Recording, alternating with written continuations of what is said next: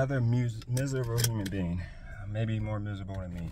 This person, so order was about 120 items, shop and deliver. It was actually $57.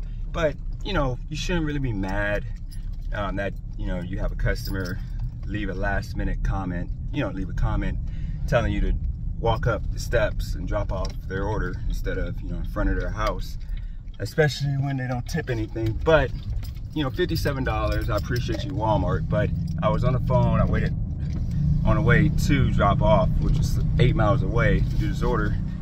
I called Walmart to see if the customer tipped at all, or if that was all base pay, and of course it was all base pay.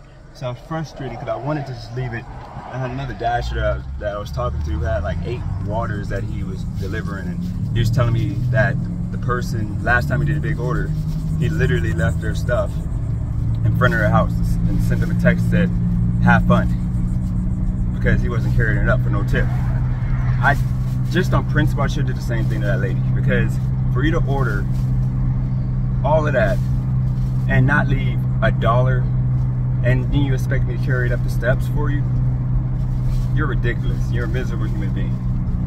Hopefully somebody sees what house that is, and they can tell her like she's a miserable human being. But yeah, can't really be too frustrated. Made $57, and it's only what 11 o'clock, and I'm at leave $115 for the day. So in 4 hours, I'm actually running behind now. I'm actually at 27 an hour right now, so I gotta catch up. But we'll see if it's busy.